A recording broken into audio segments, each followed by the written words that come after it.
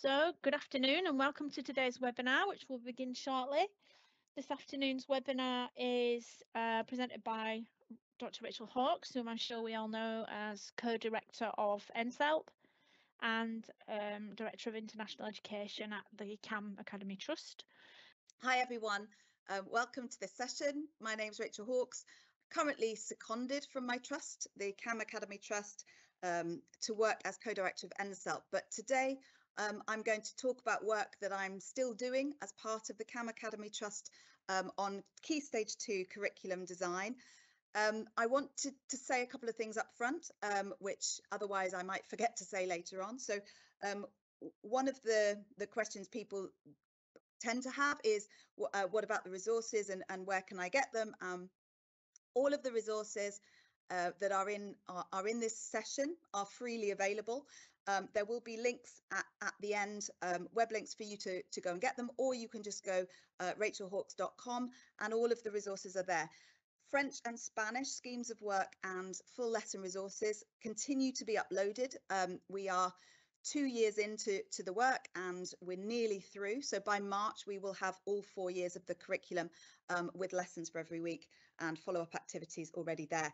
I want to say something about German. German is underway, almost 2 terms completed, and that will be fully available from next September, but there are schools that are already setting out to teach it. I'll share the links to that at the end of the session. I just want to also give a shout out to the colleagues that I work with on this. There's a lot of work that goes into it. It isn't just me.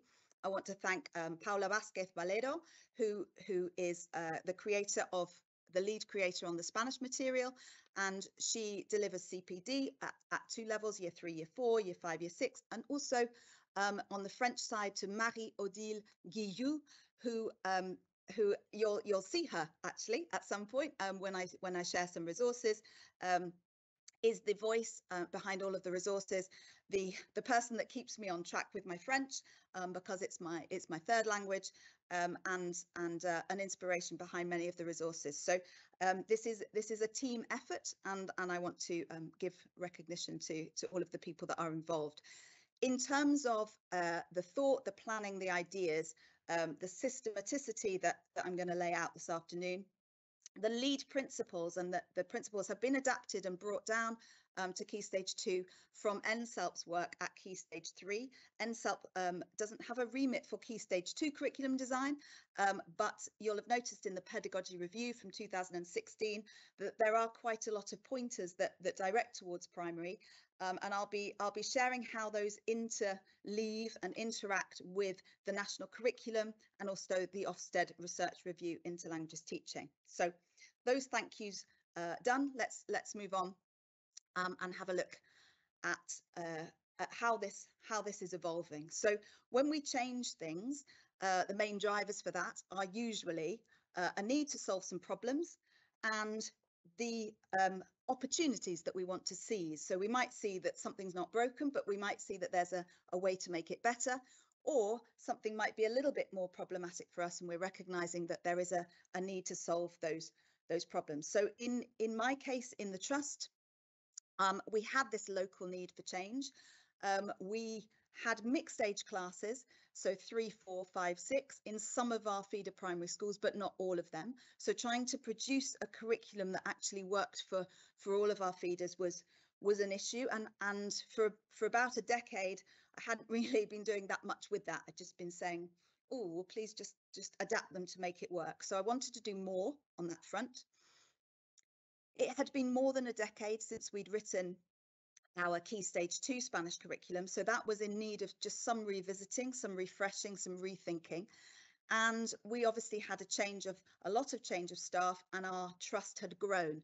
So the difference in teacher expertise had grown as well. So we had teachers that had degree level Spanish or French, and also teachers who stopped at year 9, and it was a while ago, and they felt rather less confident. So we had a mixture there.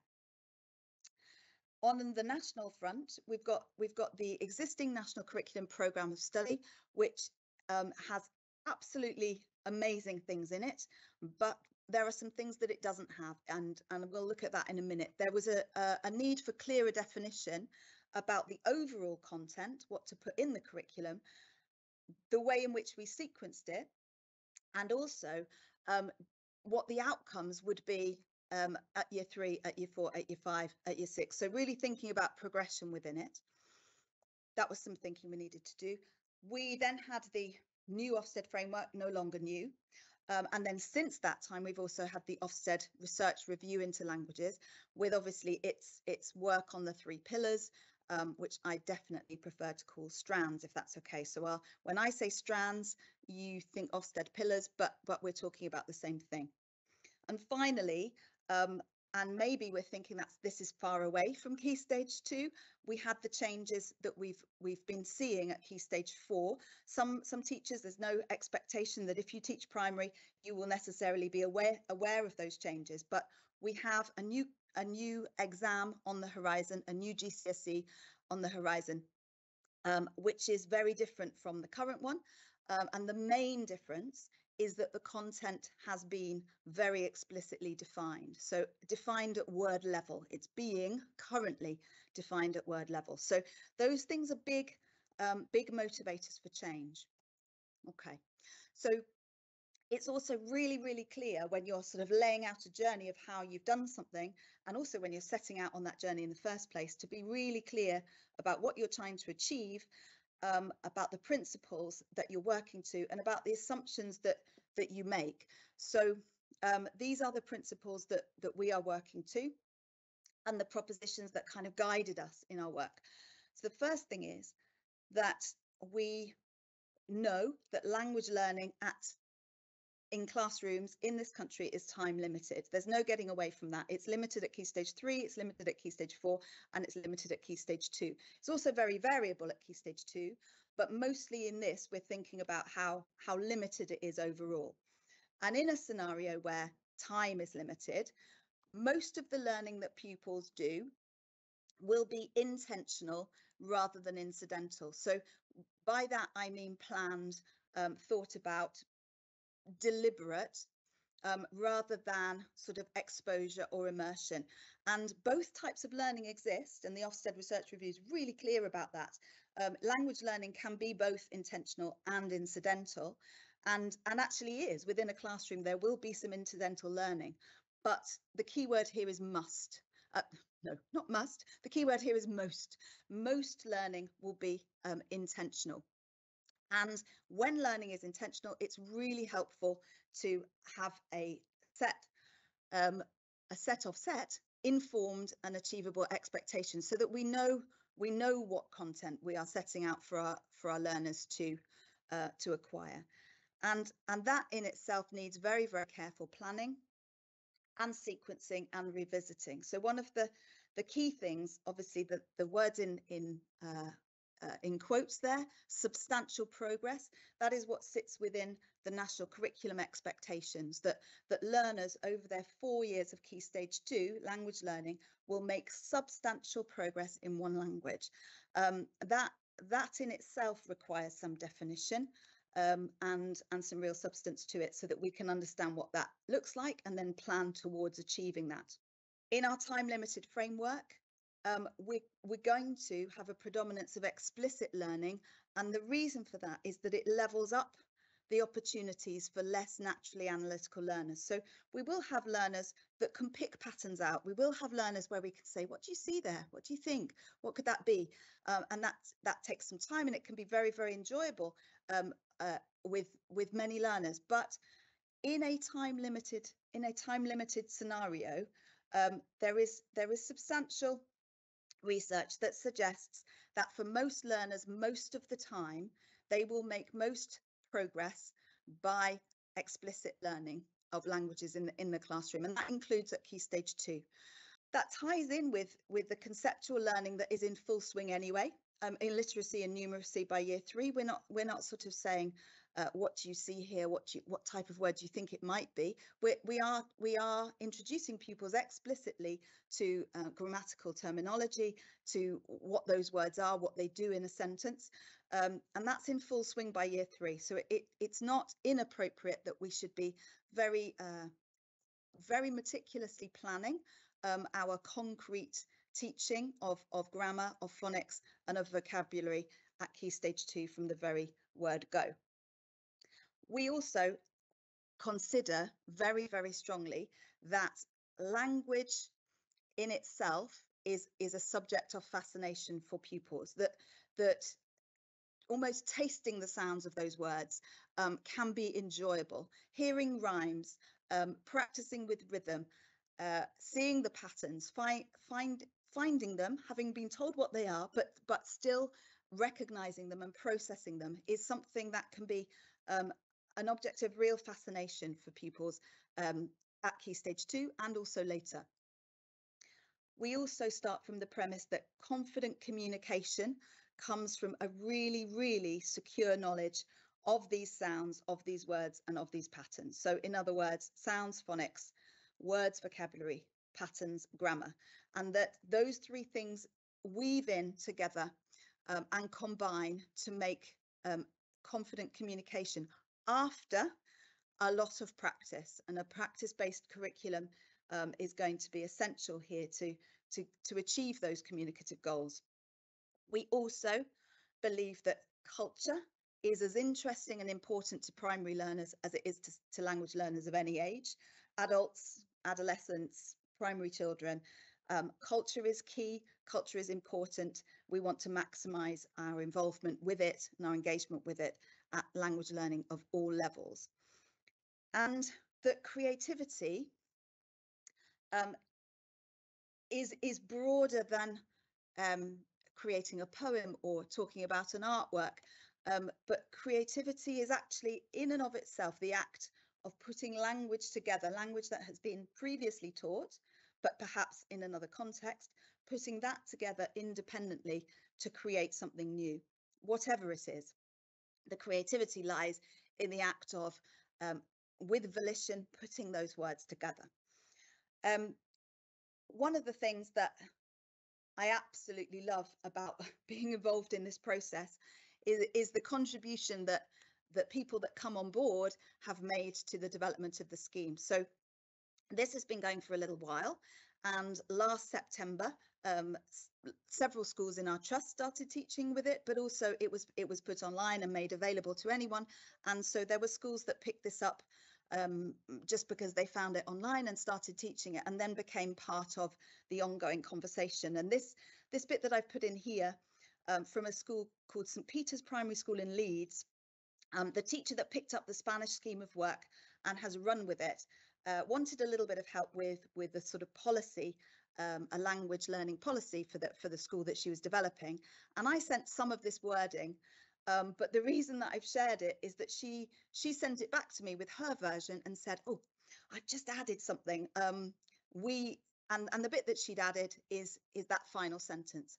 A key focus is making friends, and we refer to friendship sentences in our teaching.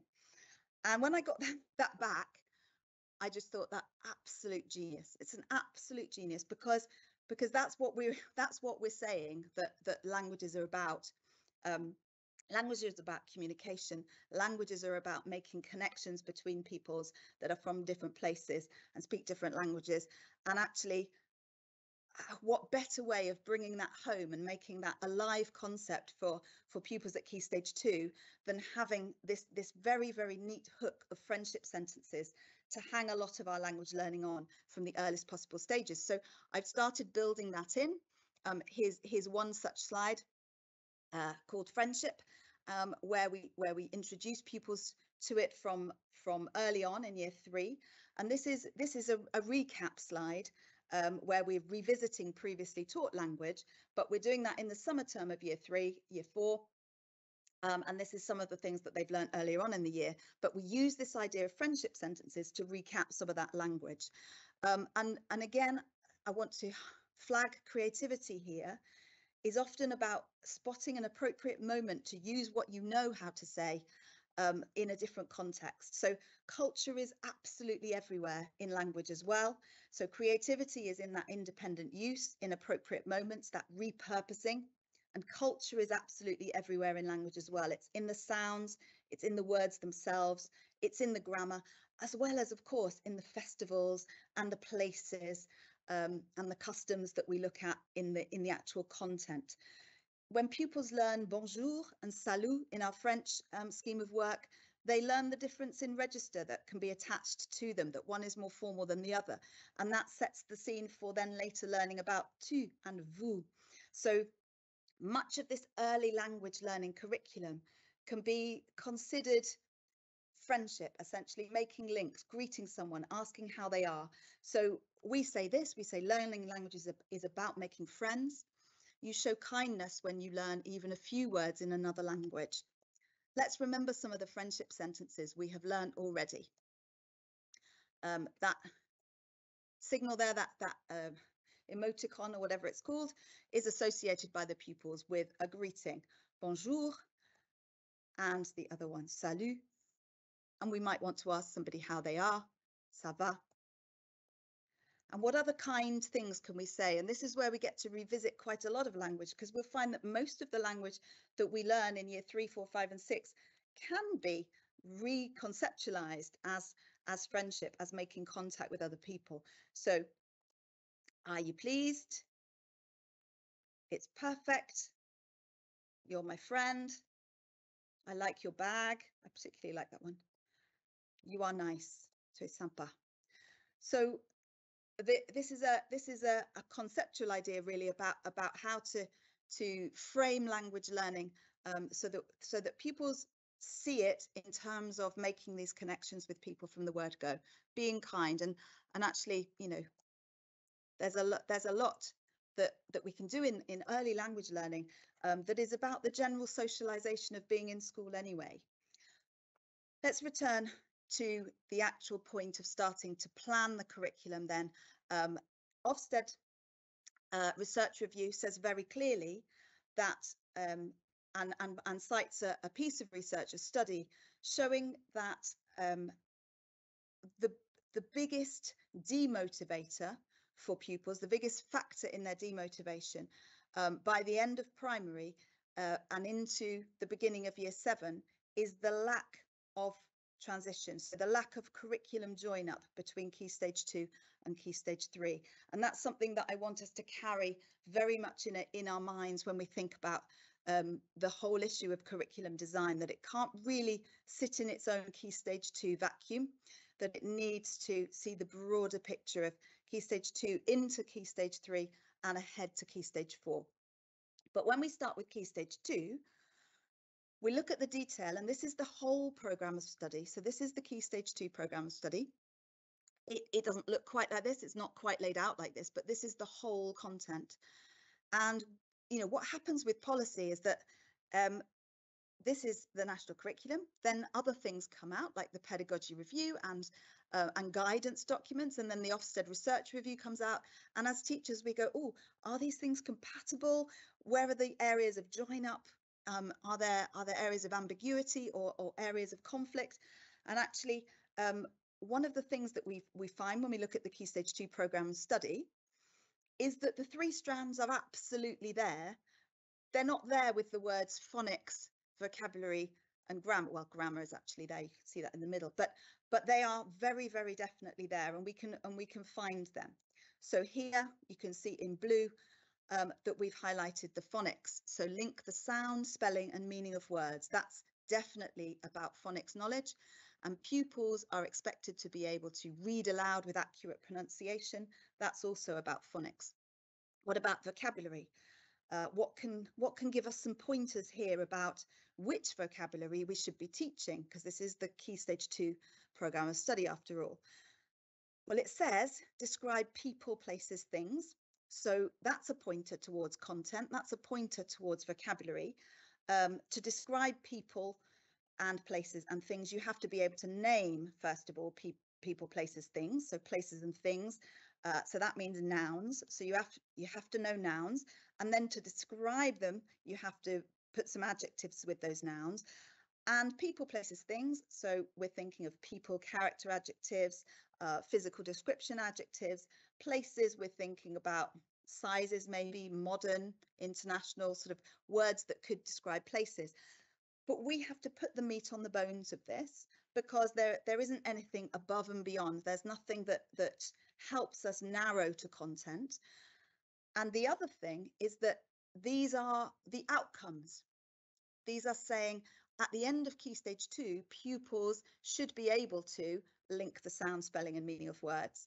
But what it doesn't say is they should have been taught this phonic, this phonic, this phonic, this sound symbol correspondent, this one, this one, this one, and they should know this many by the end of year 3, know this many by the end of year 4, and be able to A, read them aloud, and B, write down words that they have not seen before, but that they hear and try and approximate their spelling. It doesn't give that level of detail. So in this vacuum, we've all gone about trying to populate the curriculum with things that we think should be there, but with this quite scant guidance about what those things should be. And even in terms of grammar, where I think there's a bit more detail. So we know gender of nouns must be there in order for us to be able to name things. Singular and plurals, well, yes, that stands to reason that, you know, if you've got one of something, you might also have two of it. So therefore, we're going to have to pluralize. Adjectives, we're going to need to be able to describe people, places, things. We're going to need to know where to put those adjectives in the sentence and how to agree them, how their forms will change depending on the gender or the number. And in terms of conjugation of key verbs, that's perhaps the most vague. We could probably say, well, that definitely means have and are and is. So être, avoir, or tener and estar and ser definitely going to need to be in there. But what other ones? What other verbs are key? How do we identify which ones those are? So there are some gaps there, and we need to put some flesh on that bones, I think. And that's been one of the things that we've tried to do. And I want to show how there are quite a number of things that can guide us, rather than just our kind of latent ideas of things that have always been there, or things that we think primary pupils might be interested in. There are other factors. So in creating these new ones, we had existing old ones, and because those are on my website, and I do know that many schools are using them, I do get quite a number of emails saying, "Oh, I see you've created some new stuff. I really like your old stuff. I think I'm going to stick with that. Why have you created a new one?" I think I put this slide in to just be a little bit clearer about what is the same and what is different, so that teachers are fully informed about their own curriculum development, but also if they want to pick up and borrow things, they know what they're borrowing and why. So the different scenario is that we have spread phonics out now. Phonics were always big in our primary curricula, but we front loaded them in year 3. We did a big sort of burst of phonics at the beginning, and then we sort of came back to them when we needed them, I guess, or we relied on teachers to come back to them when they needed them, and we didn't explicitly or in a planned way come back and revisit those. The new scheme of work spaces those out, spreads them out across all 4 years, and revisits them systematically. So Ofsted's golden thread is about planning. It's planning. So revisiting everything and knowing what's been taught when, how many times it's been seen, what you've done with it, and what pupils can therefore be expected to retain, to know in any one given moment. So this revisiting systematically means in phonics that we revisit all of the phonics every year across Key Stage 2. All of the ones we teach get taught and revisited in the same year, and then taught and revisited in the same year again. We didn't used to do this either. We didn't used to have unknown words included for practice or for assessment. So it just was something that hadn't particularly occurred to me. And I'm sure that incidentally, we did have many occasions where unknown words were sort of accidentally included in the activities. And so pupils did, without a doubt, get some practice in pronouncing unknown words, but it wasn't done in a planned way. It wasn't specifically included that we would teach bien, and then we would include some words with bien that pupils didn't know in order to practice that pronunciation. And that's now that's now something that is part of the scheme of work. So the things that have stayed the same, we still teach the sound spelling correspondences in a source word with a gesture, and we practice that then with a bunch of cluster words. So libro will still be our word for L, for the letter L, and we will still have a gesture, libro, and we will have llamar, llamar for the 2 syllables, for the double L sound in the verb to call. We practice those then in other words, and we take care that those other words have the sound symbol correspondence embedded in different places in the word. So as initial, as a middle, or as a final syllable, wherever we can, wherever that exists. We do still do read aloud and transcription practice, because that is just logically the way you would practice the knowledge of phonics. In terms of vocabulary then, we've counted the words now. So I've been in teaching more than 25 years, and until the last couple of years, or the last 3 years of work with NSELP, I had never been involved in debates about how many words can we realistically expect pupils to learn for every week, for every hour of learning. At the end of year 3, what would that mean? At the end of year 9, what would that mean? What would their vocabulary be? How would we know that they'd still retained those? What is reasonable to expect? So we now know quite a lot more about that. NSELP started that discussion. And in terms of primary, if we're thinking about an average of 3 to 4 words over 4 years of learning, and that's based on, isn't just sort of plucked out of the air, that's based on some research into what it's reasonable to expect learners to be able to learn for every hour of learning. We would expect that our curriculum at Key Stage 2 could contain between 450 and 512 words. That was nothing, that was not a consideration for our previous curriculum. So important that we think about what's reasonable for the amount of time we're spending. And I will say at this point that this is based on the calculation of 1 hour's teaching at primary every year from 3 to 6. And that in itself, that sort of aspiration, if it is an aspiration and you're thinking, well, we don't do that in my school, is the minimum requirement, the minimum recommendation, sorry, in the Ripple white paper. And I'll say a little bit more about how that's structured and how we do intend to deliver that across the curriculum. But 1 hour of teaching is what's informed this expectation of number of words that you could learn. Which words? They're now informed by frequency. So why frequency? Well, because 90% of the communication, the oral communication, the conversation that occurs in any language where it's spoken, so French, German, Spanish, Italian, whichever language, 90% of the conversation is made up of words that are from the most frequent 2,000 words in a language. And that's factual. That's been found to be the case. And that feels important, because if our aim is communication, then we would be wanting to replicate those sorts of figures in our choice of language in our curriculum. We wouldn't want to be spending a lot of our time teaching the really rare words that they're unlikely to use outside of their French classroom. We want to be equipping them with a language that they're actually going to use in the future. I'm going to use in the future at Key Stage 3. I'm going to use in the future at Key Stage 4, and we'll come back to that one later as well. We have included in our curriculum spaced revisiting. So we've taken our cue from NSELP, and there is no absolute data on how many weeks it's good to leave between your spaced revisiting. But what we do know is that spaced revisiting is important. So we teach words in a week that we'll call week 1. In week 4, so 3 weeks later, we would revisit those words. In week 10, so 9 weeks after original teaching, they would be revisited again. And that's every single word that's taught will get those intentional revisits. They'll also have many other not unintentional, but incidental revisits where they may be included, but they will for definite get those 3 revisits, or those 3 visits, I should say, because the first one is obviously not a repeat.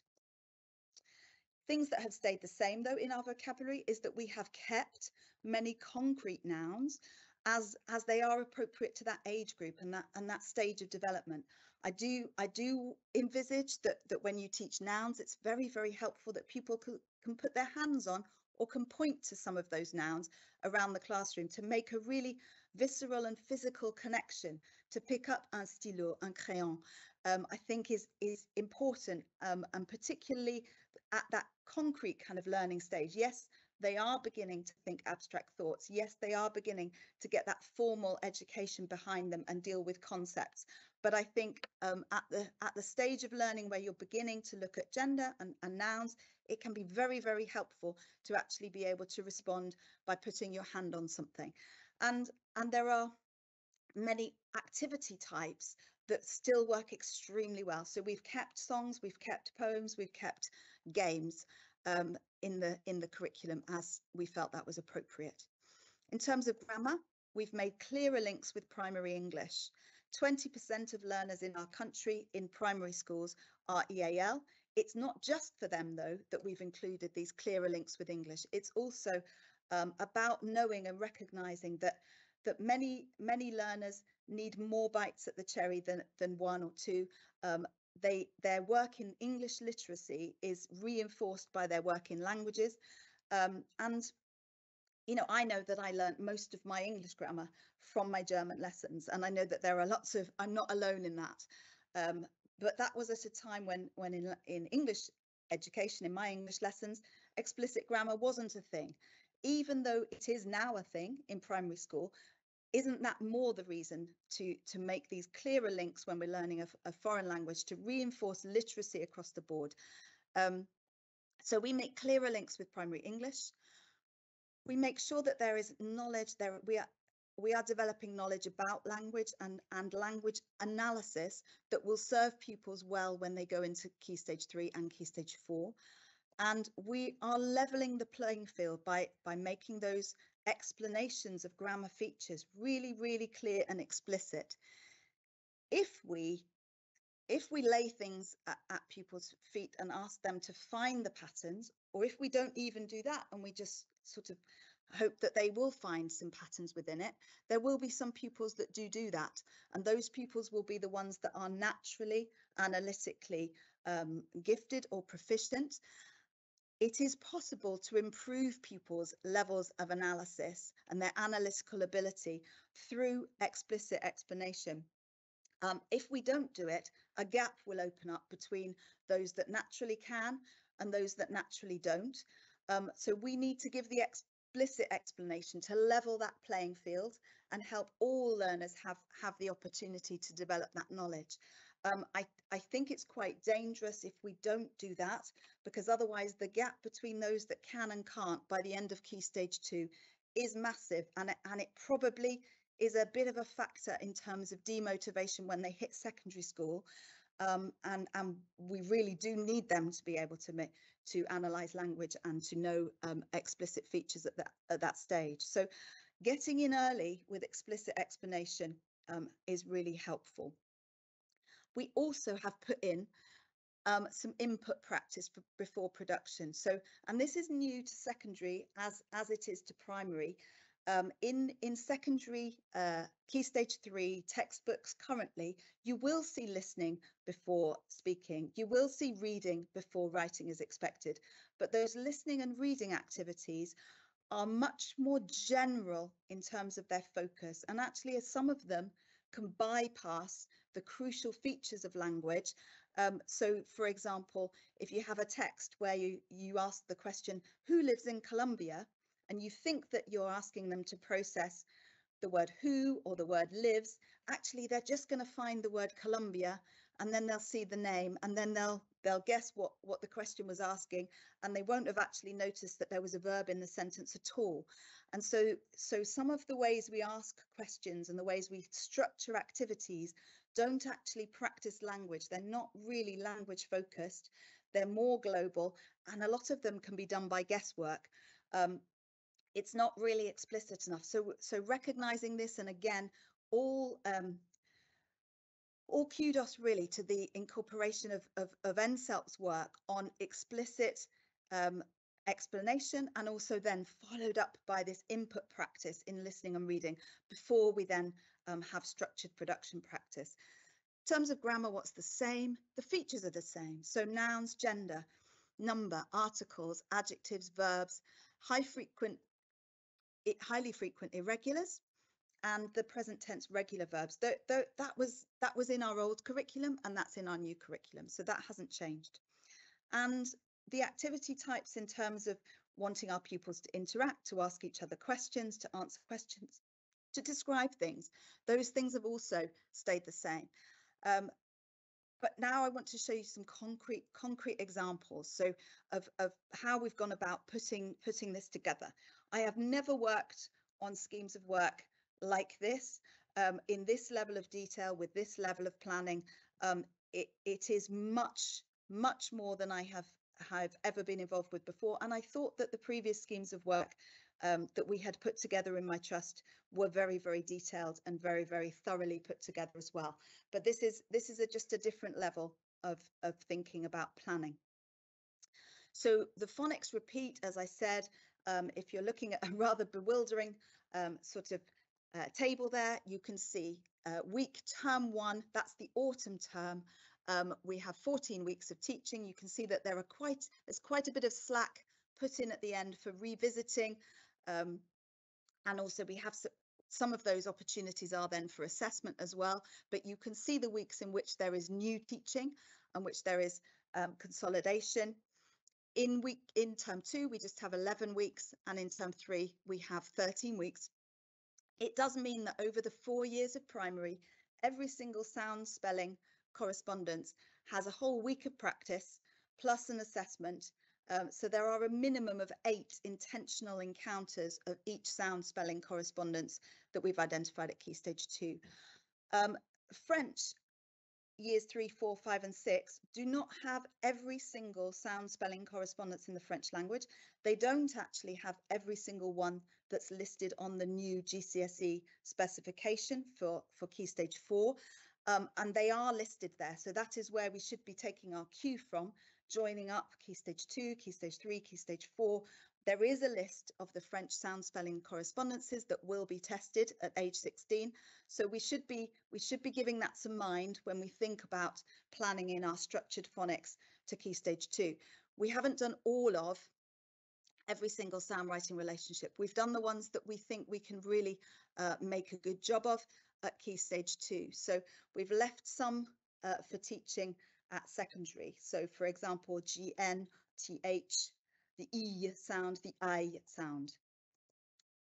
And phonics activities, we have exploited them to the absolute max to give opportunities for incidental learning as well. So we know that a lot of this is about intentional, planned, meticulously planned practice, but we also know that pupils can pick up words that they like the sound of, that kind of touch some kind of empathetic or affective nerve in their brain, or whatever it is that happens, a little spark that happens, and that different pupils will latch onto different words at different times. So we do give them those sorts of opportunities by using those unknown words, like we need to for practicing phonics, in poems, in songs, in place names, in people names, and that enriches the whole scheme of work. Okay, so that's essentially what the planning for phonics looks like. In terms of an actual teaching resource, I think you must have probably just heard there, yeah. And for French, we have little video inserts. This is where I said you would see Marie-Odile Guillou. Yeah. And very, very important, I think, with French, where some of the sounds are produced very differently. Some of them really don't exist in English at all. And we need to see the mouth shape, and it's important and useful to see that mouth shape. And I don't know if any of you have these, but I know that there are, I used to really enjoy using these when I was teaching primary, little tiny, very, very cheap mirrors that pupils can then actually practice and see their own mouth shape in the mirror as they are practicing the physiology, the sort of muscle memory of pronouncing these new sounds. So pupils can copy the mouth shape as well as listen and emulate the pronunciation. Yeah. This is bien, the sound symbol correspondence. This is our source word, bien. This is our gesture, and our gesture that we use with our hands is bien. And here we see bien, and we hear the whole word, the whole source word pronounced. And then I said that there were cluster words, so words where we also practice hearing and saying and seeing and connecting the sound writing relationship. Chien, chien, bientôt, bientôt, ancien, ancien, combien, combien. So at this point where this is the phonics focus for this week, it could well be that a couple of these words have already been taught, so they might be familiar, but others of them might not be. So at this particular point in time, pupils have actually already met bien. I can't quite remember off the top of my head whether they've met combien, but they will, and they have met chien. They won't have met bientôt, and they won't have met ancien. But those are high frequency words in their own right. It just might be that the pupils hadn't learnt them, and they might not be learning them at Key Stage 2. But I have very much kept in mind the likelihood that they will meet them at Key Stage 3 and Key Stage 4. And that's how the frequency helps us to keep all of these choices extremely rational and well thought through. Now, one of the things that I said about phonics was that we need to pronounce unknown words, and we need to hear and identify the sounds and match the sound and the spelling and the writing with unknown words. So in this particular week, when we're practicing ian, we contrast it with un, and actually those are fairly tricky. That demands quite good attention on the part of pupils. And we are in the zoo, so this is our context for learning. Now, these particular words here will not be vocabulary words. They're not highly frequent words. The word Dalmatian, the word penguin is not super frequent, but they are the sorts of words that some pupils will go away from the lesson and know. So babouin might actually be something that a pupil acquires because they want to, or just because it sits in their head and they remember it. And that's absolutely fine. But the point of these words here is that they are for listening and identifying the difference in the sound writing relationship in the phonics. So we have, for example, we would listen and we would decide, are we hearing ian or are we hearing un? And you might not be hearing that because I'm not hearing it at the moment either. But underneath anything that's in the scheme, in the resources, underneath anything that's got a shading to it, like any button, there is always audio inserted. So pingouin is there, félin is there, chien is there. And again, no harm if there's one that's going to be a little bit easier for them. Requin is there. And so pupils would be listening and deciding for each one. There's an awful lot of contrasting pairs so that we're not overloading pupils cognitively, but we are really concentrating their minds and their attention on small differences in sound that make a concrete difference in the word. And one of the things about phonics is that very small sound differences can, with certain words and within certain sentences, make a big difference to meaning.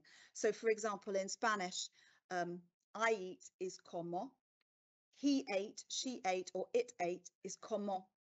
Just a difference in stress makes a difference in tense and makes a difference in person meaning. A lot of difference in meaning for one tiny little sound. The phonics activities really are very, very good awareness raising, very, very good attention focusing activities on those details, on those very, very tiny sound writing differences. A little bit of culture comes in here. I don't know if you know, but le scorpion languedocien is a yellow scorpion that lives in the Languedoc region in France. Again, we can practice saying words that we don't know. We can practice also a little bit of understanding with some unknown words, not in a very time intensive way, because most of our learning is going to be intentional. Most of our vocabulary is going to be carefully counted and practiced. But it is good in cultural moments to extend that sometimes. We will have pupils who have got that curiosity, that ability to make links between words they have in English mortel, for example, they might know mortal, they might not know mortal at this age, but some will have these extensive vocabularies that they can begin to draw on and make links. So we need to open the opportunities for that without letting it dominate, because for the majority of pupils, for the majority of the time, we need to be thinking about a very concrete number of words that we want pupils to acquire. So here we're still in the zoo, and we're going to practice reading aloud now. We've done some listening, we've done some identifying of whether it was a or ya, and now we're going to practice producing that. So we have Eugénie, who is going to go around the zoo, and when she arrives somewhere, we are going to say the animal that she's visiting. So again, it's a very simple activity, moving the location marker and pronouncing the name of the animal she's visiting. Again, obviously, these are all unknown words. These are not on our vocabulary list. These are not for testing. These are not for acquiring. These are not part of the 450 to 500 words that we're learning. These are purely and simply for the practice of the sound writing relationship. In vocabulary, then, how many words? And I said before that the discussion about how many words is reasonable is a relatively new one to modern languages, and there is evidence that informs it, which is really, really useful and important to take account of. So we've done that, and we've said how many words. We're choosing the words, and we're frequency informed, but we're not frequency dominated to the point where we don't also recognize that we need some of those concrete nouns as well that are familiar. We've planned in the revisiting, but we've got a number of activity types. Actually, anything that's in the teacher's repertoire with vocabulary that really works. There are so many activities for vocabulary. We all have our favorites, whether it's using flashcards, whether it's using gestures, whatever it is, whether it's moving around. We have so many activity types. As long as we know what we're aiming for, are we just aiming for word recognition? Are we aiming for full comprehension? Are we aiming for production? And if we're aiming for production, is it about spelling or is it about saying the word? We need to practice all four of those and often. But as long as we're doing that, there's a lot, there's no limit to the variety of activities that we can include. In the resources, we include plenty of activities, but teachers should also feel that they can ring the changes and bring their own repertoire to the table, and that's important. One of the things that I just want to say about Key Stage 4 is that we do know now quite a lot of the words that are definitely going to be needed for Key Stage 4 for the GCSE. We will soon have a word list provided by all of the different awarding bodies. Two of the awarding bodies are working on theirs right now. One of the awarding bodies, EDUCAS, has said that they are going to use the NSELP's example list. And that means that I have been able to do planning along the lines of knowing, well, I've been able to do some analysis of our scheme of work to see how many of those words overlap. So whilst I know that I was heading for 80% of words to be from the most common 2000, I also now know that the overlap between our Key Stage 2 list of words that pupils will know by the end of Key Stage 2 overlaps with the NSELP and EDUCAS GCSE word list to the tune of 92%. So that means that there are only around between 30 and 50 words on either the French, the German or the Spanish scheme of work. It's different for all three.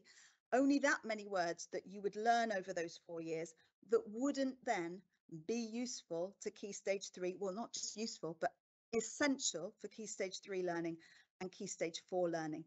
And that to me seems to be a very, very helpful step forward in terms of transition. The overlap being more than 92% of the Key Stage 2 curriculum and the GCSE end point. And we've talked about revisiting. So again, how to teach vocabulary, count the ways, so many ways: songs, rhythm, gestures, rhyme, listen and respond, read and respond. Sock puppets. If you love it, you love it. Use those still. Any apps that you've got, write in the air, write on your sleeve, write on the table, write on mini whiteboards. So many different things that form part of our repertoire. All of those And that list should be reassuring that despite the elements in this session that suggest potentially some quite radical content rethinking, there are so many elements of continuity there too, in terms of the pedagogy. The first thing that I was asked for pretty soon was into this process of creating was a knowledge organizer. And, you know, for me, the jury's out a little bit on when to use these. I would far prefer that these were used after the learning took place rather than all the way along, because I have reasons for preferring that. However, I'm in Plymouth at the moment. I've just spent a whole day with primary colleagues, and one of the primary colleagues that was giving her voice from the classroom, who is using this scheme of work, made a really cogent case for using them as part of the learning as you go on. So I'm not going to be too adamant about that, because I think there are different rationales, but it would just need to be thought through when to give these and which use to make of them, and also very, very important for retrieval to not be using them all the time, because there must be this element of struggle. There must be the sort of brain retrieving the words rather than just seeing and recognizing and then feeling that you know, but that being quite superficial, a bit of a veneer of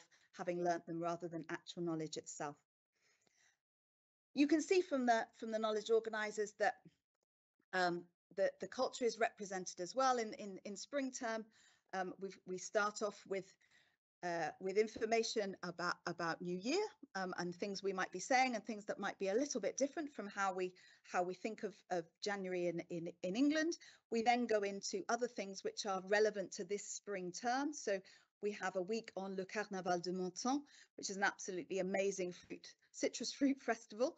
And obviously, but La Chandeleur fits very, very nicely in the spring term as well.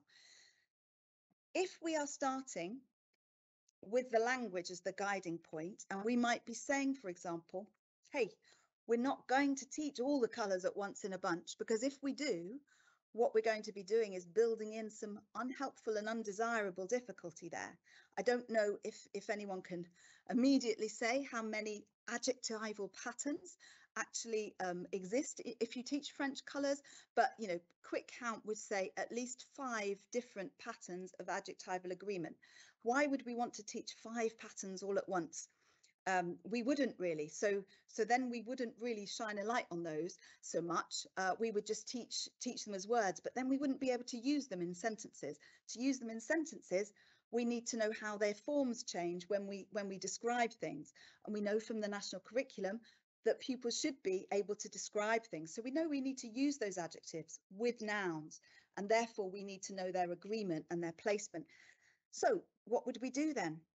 Well, we'd probably not teach vert and noir at the same time, because even those two that acquire an E are different. They're materially different because of the sound. It may be the same thing you do to them, but what you do to them has a different effect. So vert becomes verte, but noir becomes noir, essentially indistinguishable. So it demands a little bit of a rethink about how to group words together for the clarity of the teaching. And if we start making our decisions because of the language and the features of the language and the patterns and the clarity and what makes sense to learners, we are going to lose those sort of lines that we've currently drawn around clumps of vocabulary that we call topics, so colours all together. But it's important to do that. Because I would suggest that it's more important to teach words in such a way that more of the learners can grasp hold of them and use them, and only a few of our learners will be able to cope with 5 patterns at once. So that feels important to me. If we're going to lose the culture, not the cultural thing, if we're going to lose the focus, the tight focus that comes from having a topic such as colours that we're going to teach, what can we use then to make our lessons seem cohesive and joined up? Well, one of the things that we can do is borrow narrative and to have a story. And the story elements, when you've got characters that repeat and come on and off and do things. It can be their birthday. It can be the grandma's birthday. It can be a day in school. It can be a new teacher and a difficult experience, a difficult week that you have with that. It can be a messy bedroom. It can be the daily situations that happen to our characters. They create that continuity without us having to do colours in one lesson that gives the continuity. They give familiarity to the whole scheme. They join the language up, and they're also a cultural springboard because our characters can go places and they can see things, and they can have aunts that live in Canada or whatever. So we provide stories within stories even, and dream sequences, and by providing a narrative backdrop, you get a real sense of how things can join up. So for example, we have this is a particular week. I think it's term 3. It's blue, so it's a year 5-6, so it's an upper key stage 2, and we've taken La Tomatina as our starting point. And I won't have time to go into all the little bits of the lessons, but I want to get to the bit where we look at the grammar, because that's something I want to shine a light on. So La Tomatina is the context, and every part of this lesson, whether it's the phonics, whether it's the vocabulary, or whether it's the grammar, will all be tied in. Even if it's the revisited vocabulary, it will be tied in with this theme. So we've got a text to start off with, and actually we've got some new words here that we're presenting. Generally, we might present new words individually, but we are in our 3rd, at least, year of learning here. So we present these words within a text as their initial thing. I won't dwell on that bit, but here we can see that Buñol, if you know it, is the site of La Tomatina, and we've taken a street map of Buñol, and we've taken some of the names of the streets out of it, which have accents on them. And we know that when we see an accent in Spanish, we have to pronounce and stress that particular syllable. So pupils practice that. It's a phonics activity, but it's set within our context of the town where La Tomatina takes place. Again, I won't dwell on that one too much. And now we get to what we're revising. So it says remember here, and when it says remember, it means we've learnt this before. This may be the 6th or the 7th time that we have practiced the difference between he, she, it with a verb and they with a verb. And the difference in Spanish with an AR verb is the presence of an N or not an N. So it's either a on the end for singular or an for plural. And again, our examples are going to be new examples because they're from the context of what we're doing this week. So tira tomates, what can that mean? He throws tomatoes. Tiran tomates, what could that mean? They throw tomatoes. So again, this is the explicit explanation. We don't want pupils to write this down because they're going to practice with this knowledge in less than a minute's time. This is to heighten awareness, to give ourselves a doorway into practicing. And here we've got the same, but with the ER verbs that we're revising this week too. Now, don't know if you know this, but La Tomatina Infantil is a children's version. I didn't know there was a children's version of La Tomatina Festival, but there is. I imagine that after this lesson, all pupils will go home and want and be pestering their parents to go and take part in it. But this is La Tomatina Infantil. And what we want to know, because our characters are going to this festival this weekend, we want to know whether this is something that Sofia and Kike are doing, or whether it's something that only Sofia is doing. And the only way that we can tell this is by looking at the verb and processing the rule that we've just been told. So we've just seen and we've just been reminded that verbs with an N will be they. Verbs with an A or an E on the end will be he, she. So we have a look and we can make those decisions, and we can make them relatively quickly, but we can only make them by looking at the detail that tells us that information. It's very, very, very focused. It's very, very, very about the pattern. And it's the sort of thing where, as I was reminded today when I was doing a similar session, that year 11 will be making mistakes with right now in the autumn term. We can get in early and we can really practice, and we can really make some progress in this direction. But we also need to understand it as well. We're not just reading to identify for pattern, we also want to process for meaning. So what do all these sentences mean? Every single word in these sentences has been learnt previously. So we are bringing back vocabulary from year 3, from year 4, or tomates, which has not been taught at all, is a cognate. But you can see that the only word that I've needed to give pupils the meaning of is the goggles. So who is it? Is it they, and what are they doing? So they are in Buñol for Tomatina Kids. Who's reading the instructions? She's reading the instructions. She prepares the bag. They drink water. So each reading activity will have a stage where it's focused on the form and the meaning of that particular form. So the detail, which is the N, AN meaning, EN meaning, or A or E meaning. But then we're going to understand more globally. And this is all in the context of this visit that is taking place. This is what happens before they get to the festival. And now they're going to get to the festival, and what are they doing at this point? So then there is a listening, where again we're going to listen to each phrase and decide whether they're both doing the activity or only Kike is doing the activity. And then we're going to understand what are they doing? Not just who's doing it, but what are they doing? But there's a little bit of support here. So who runs through the streets? Who takes the photos? Who's really pleased? Who swims in a sea of tomatoes? Who cleans up the streets afterwards? Who's nervous at the start, etc., etc. It then goes into some writing, and then it goes into some speaking as well, all around the same theme, all practicing the same language, but making sure we're practicing the language across all 4 skills in a very, very particular way that makes the key feature, which is the verbs that sit underneath, the main focus of the learning. I hope I've explained that well. That's an example of one lesson.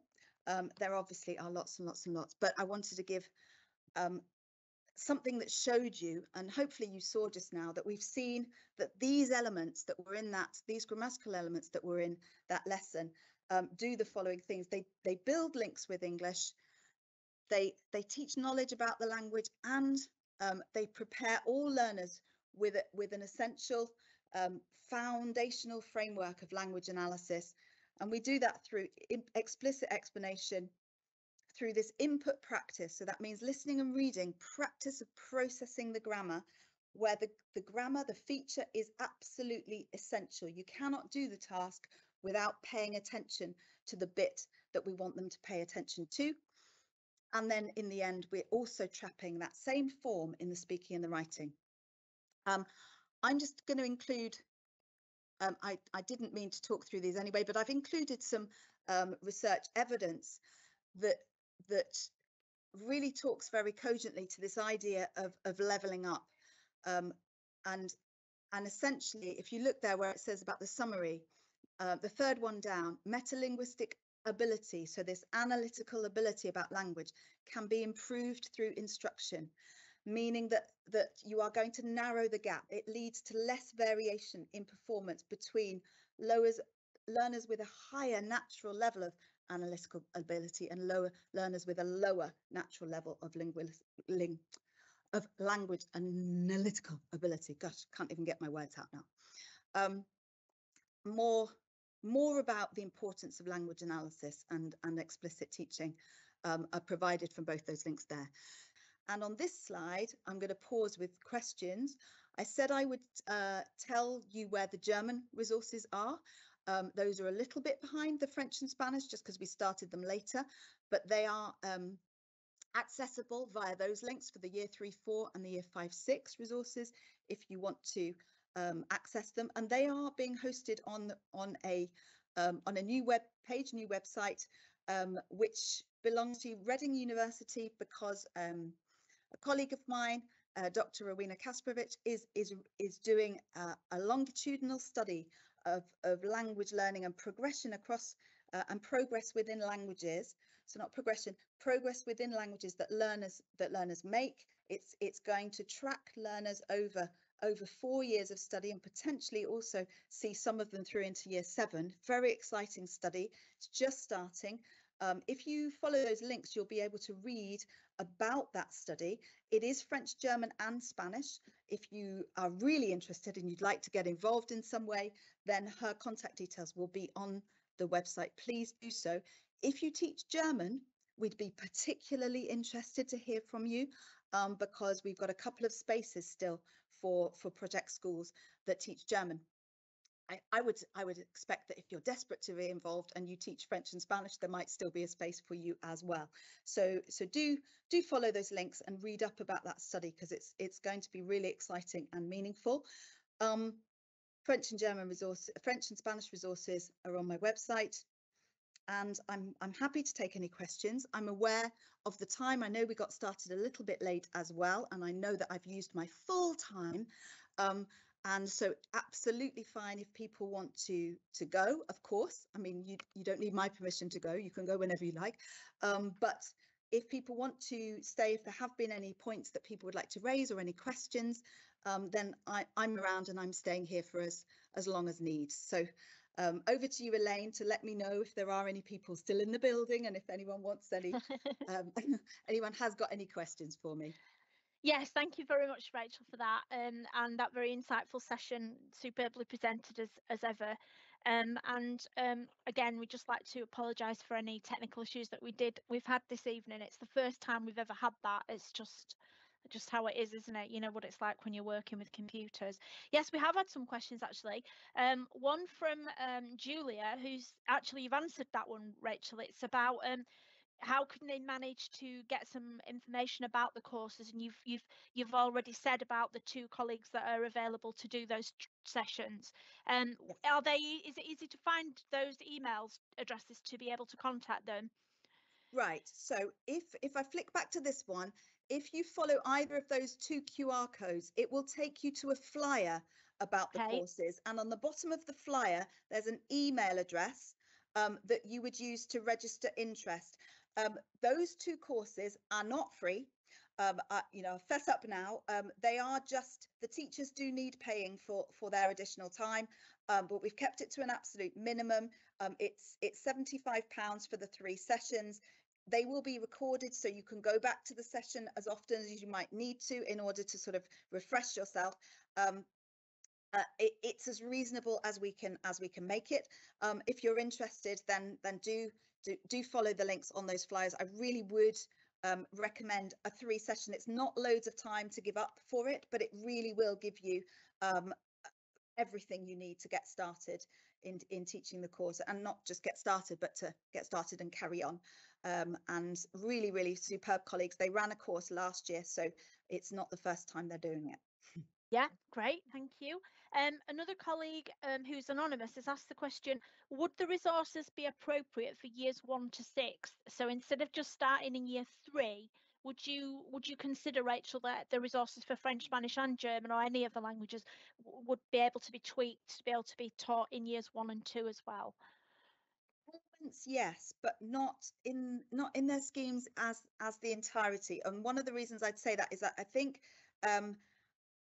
and this is not sort of, I can't say this standing on firm foundations with evidence behind me, but all of the colleagues that I've talked to generally don't do writing with year 1, and therefore if you're not doing writing with year 1, phonics has a different thing going on for it, doesn't it? You can practice the sounds of the language, but if you're not going to be writing them down, do you need to see them in their written form? At what point is that helpful?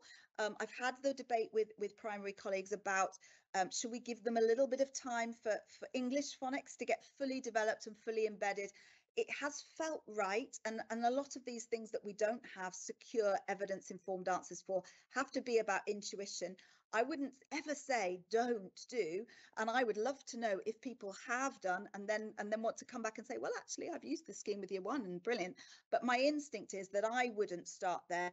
I would start at Key Stage 1 with building up vocabulary, yes, and using gestures to do that, and using songs to do that, and joining in and some reading probably, but not necessarily the kind of explicit revisited week by week phonics layout. I think there is good time to do that at Key Stage 2, but I think you can pave the way for really, really good explicit learning by, I guess what I'm saying is slightly more incidental, slightly more implicit learning at Key Stage 1, where certainly writing isn't to the fore. So I wouldn't be sort of saying an equal use of all 4 skills.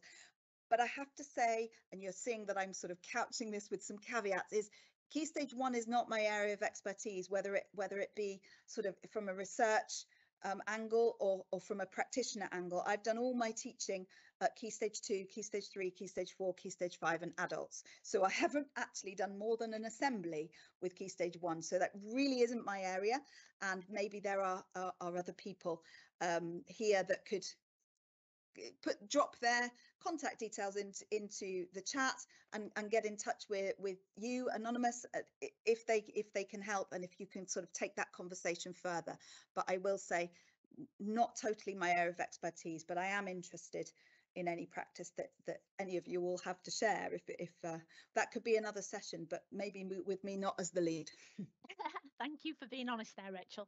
Just to come back to that CPD course, Rosanna's asked, is the cost of the course per delegate or per school? Because they've got several members of staff who teach French in the school who would be interested in attending. It is per delegate as it stands at the moment. What's interesting is we don't want to do anything other than meet our costs. So I'll tell you up front that if 11 people signed up, we would then have met the costs so that we could run the course, and any others from that wanted to latch on, we wouldn't really be that worried about having extra people. But we do need to at least cover costs. So in order to see whether it runs, at the moment we're saying per delegate. But what I would say is, as you reply to the email and sign up, say, and Rachel said that if we hit the minimum number, that my other colleagues could join as well. We will record the sessions, so and they will be accessible to you as a paid up delegate. So whatever happens, you could then cascade them, and that will be important because there will be other people that will say, well, my colleague would like to come too, but she picks up her children at that particular time of day. So there will be some flexibility, and I don't have financial money raising interests in this. We just literally need to cover the costs of these teachers' time in providing this, because I feel that is just absolutely bottom line reasonable. But there is absolutely there's no desire to make money and to make a profit from this. So therefore, just if you can get the agreement from your school, sign up and then list all the other people that you would like to attend. And I will collaborate with Lorraine, who will be taking these sign-ups, and then we'll get back to you and work our way through that, if that's okay. Yeah, good to hear. We had one question, our first question actually, really early on in the session from someone called Ruth. And she said, why are the gestures not in Makaton? Yeah, interesting. Well, because there are some different sort of strands and different inspirations going on there. They could be in Makaton. I'm not an expert in Makaton. What we have done with the French gestures, and I think it's the French course that's done this, and that should be me, and I should really know, but I'm beginning to conflate the different courses. In French, we've actually used British Sign Language as the source of inspiration for the signs, and I was aware at the time that British Sign Language is still actually acquiring quite a lot of attention, and there's potentially going to eventually maybe be a GCSE in British Sign Language. It is becoming more prominent, and so I thought it would be a good idea to use it. I know Makaton is also something that primary schools use, but at the time of writing, I used BSL instead for the French. For the Spanish, we had our Spanish scheme of work that had gone back a lot of years, and a lot of the teachers that I was writing for in the trust had experience teaching the phonics with gestures, and they already had those gestures in their head. So with those, there was a bit more of a continuity agenda, if I'm honest. The gestures are only suggestions. So the gestures never appear on screen. So you're not bound by the gestures at all. You can impose any gestures on these with pupils that you want to. In fact, when I first started writing, I was thinking, well, is it not for me to say just use whatever gesture you think is appropriate? But in the end, I was asked for gestures. I have been asked to video myself doing gestures and things like that. So I thought, well, I'll put in what the gestures are. The British Sign Language has a website with a video dictionary where they have little videos, so that me describing, put both hands like this or do this like this. Actually, when you describe it in words, you can tie yourself in knots trying to imagine it. So wherever possible, I've put in a web link showing a videoed person doing it. I didn't research Makaton, so I don't know if such a video dictionary exists for Makaton. It's a great idea. It's a similar idea to using British Sign Language, but it's absolutely great. And I'm not an expert on Makaton and the differences between that and British Sign Language. If I'm honest, I just know that it comes earlier generally in pupils' development. So use whichever gestures you like. Even better if you can signpost me to a video dictionary, and I can put a note underneath that says, teacher's suggestion is that you might use Makaton for this. And then away we go. Room for variety. And that's the other thing that really needs stressing, is that these are in PowerPoint for a reason. They are meant to be taken by teachers, used by teachers. You can take a bit of them, you can take all of them, you can take nothing, you can do whatever you like, acknowledging the source, but creating your own approach that's best for you in the context of your school, because all of our schools are very, very different. Yeah, certainly are. And we just got a couple more questions, Rachel, if you're okay with that. Someone called Fiona has said, you mentioned the number of words is based on an hour of teaching per week. What would you recommend if the school timetable only allows for 30 to 40 minutes? I'd recommend you petition your school for a full hour. Obviously, I have to say that, just from the point of view of what's realistic to learn. I think you'd have to reduce the number of words. If you still wanted to teach the scheme of work, you'd probably just need to reduce the number of words that you expected pupils to really learn and retain and be able to write and be able to say, because obviously we know production is a step beyond comprehension. So you'd have to moderate your requirements of pupils there in terms of the assessment. One of the things that I didn't have the opportunity to say is that we teach, I've organised this scheme of work to be one 30-minute lessons teaching, and then there is a separate PowerPoint which is 5 separate follow-up activities that are 5 minutes long. So one of them is a little bit longer, it's 10 minutes. So it makes an hour's teaching altogether, but the lesson PowerPoint, the initial sort of bunch teaching bit, is 30 minutes. And then there are these follow-up activities. And the reason that I've done that is that a lesson learning languages at Key Stage 2, in my mind, is not optimal at 1 full hour all in one go, and that's all you get for the week. I think it's much better to have a chunk of time and then to have follow-up activities. Now, if you're saying to me that you've got a lesson of 30 to 40 minutes, then I would be saying, brilliant, that's your lesson. And then could the teacher of year 3, in the cracks that I know open up in the day, whether it's before lunch, whether it's after lunch, whether it's register time in the morning when we're deciding whether we've packed lunch or not, could there be a 5-minute start the day activity that refreshes some of that language? Some of them aren't even a full 5 minutes, some of them are, but a phonics activity can last 2 minutes and still be valuable. So that's the way I've planned the curriculum. If you go and download it, you'll see one thing says resource and the other column says follow-up, and the follow-up is 5 separate activities. So I'd say you've got 30 to 40 minutes. All you need to do is convince the class teacher that they absolutely could commit to doing a 5-minute activity, call it 3 to 5 to make them a little bit more amenable maybe. They'll soon get the bug and realise that this is how pupils can really retain stuff over time, is having that drip, drip, drip exposure to it. Thank you for that question, because that's helped me remember that very crucial point that I didn't say. So thank you for that. No, that's fine. And the very last question is from Lawrence, who said, is there any advice on how to start with Key Stage 2 with the scheme of work? Should we start with the red, with all years, or can we start where we want?